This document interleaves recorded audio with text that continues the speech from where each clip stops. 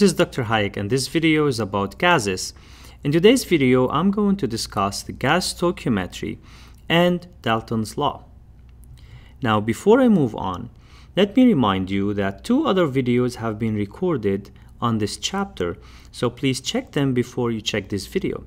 Now, this video is going to be a part of a series of 6 videos that will fully discuss in details the gases. So please refer to the corresponding video for the topic of interest. Now, in a previous video, I have discussed the ideal gas law.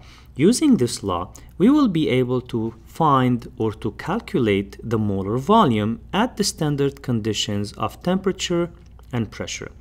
The standard conditions of temperature and pressure states that the temperature is equal to 0 degrees Celsius or 273.15 Kelvin, and the pressure is equal to 1 atmosphere. If we rearrange the expression of the ideal gas law, so we get V is equal to nRT over P. Now, if we replace these terms by their values and we cancel the units, as you can see in here, we get that the volume is equal to 22.42 liter. Now, since this is the volume of 1 mole of gas, we will call this volume the molar volume at standard conditions of temperature and pressure. We can also look for the molar mass from the expression of the ideal gas law. So we know that the number of mole is equal to mass divided by the molar mass. If we replace this in the expression of the ideal gas law, we get that PV is equal to mRT divided by the molar mass.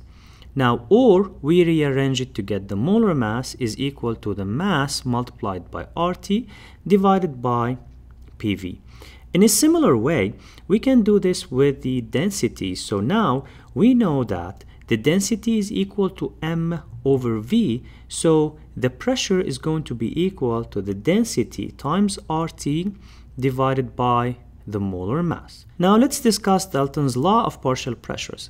Dalton said that for a mixture of gases in a container, the total pressure of these gases is equal to the sum of the partial pressures of the individual gases if they were to exert it in the container alone.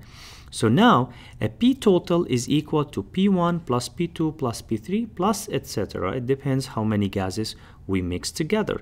So if we have 2 gases and we mix them together, the total pressure of the mixture will be equal to the P1 plus P2. P1 and P2 are called the partial pressures of the individual gases.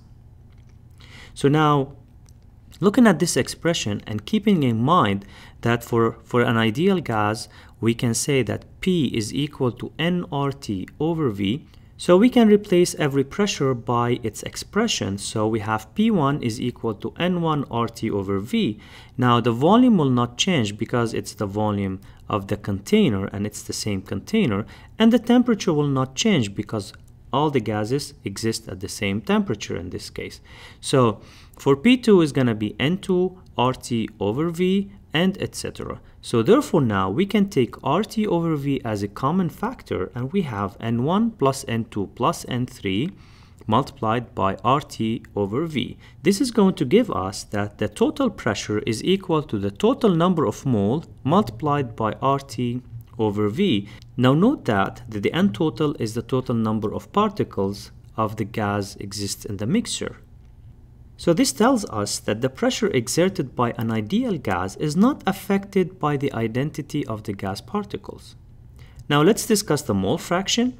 So the mole fraction is the ratio of the number of mole of a given component in a mixture to the total number of mole in the mixture. So the mole fraction is equal to N1 divided by the total number of mole. Keep in mind that the total number of mole is the sum of all number of moles of components in the mixture. Now remember, we can use the ideal gas law to say that N is equal to P multiplied by V over RT. In a similar way to what we did before, we can replace N by the pressure and we can get that the mole fraction can also be found from the pressure. So the mole fraction of 1 is going to be equal to the partial pressure of 1 divided by the total pressure. So now, whether we have number of mole or we have a pressure, we should be able to find the mole fraction of a gas in a mixture. So, looking at this expression, if we rearrange it, we can also find the partial pressure of a gas from the mole fraction of a gas by saying P1 is equal to the mole fraction 1 multiplied by the total pressure. Now this is very important when we are solving a question on a gas stoichiometry, since instead of working with number of mole, we can just simply work with the pressure. Now Dalton's law is very important, especially when we are collecting a gas over liquid. Consider the following example where we have the reaction between zinc solid and an aqueous solution of hydrogen chloride. Now the reaction is going to produce hydrogen gas. Using the following setup, the hydrogen gas will be collected over water. Now at the same time that the hydrogen gas is getting collected over water, there is another gas that's getting collected with it, which is the vapor pressure of water itself. So the gas collected is not going to be pure hydrogen, it's going to be hydrogen plus water vapor. So if I were to calculate the pressure of hydrogen alone, how would I do this? Now keep in mind that the total pressure of the mixture is going to be equal to the pressure of hydrogen plus pressure of the water vapor. So the pressure of hydrogen is going to be equal to the total pressure minus the pressure of the water vapor. So how can I determine the pressure of hydrogen experimentally? So if I'm running the same experiment where zinc is reacting with an aqueous solution of hydrogen chloride to give me hydrogen gas. Now, the pressure of hydrogen can be found experimentally using the following method. I will be measuring the atmospheric pressure and the height of the water remaining in the tube. And therefore I can say that the atmospheric pressure is equal to the pressure of the mixture, which is here pressure of hydrogen plus pressure of water vapor, plus the height divided by 13.6. And therefore here I can say that the pressure of hydrogen is equal to the atmospheric pressure minus the pressure of the water vapor minus H divided by 13.6. Now keep in mind, here we are collecting the gas or hydrogen over water. It's not mercury, so I cannot use just H. So that's why to convert it to millimeter Hg, I just divide by the density of mercury, which is 13.6.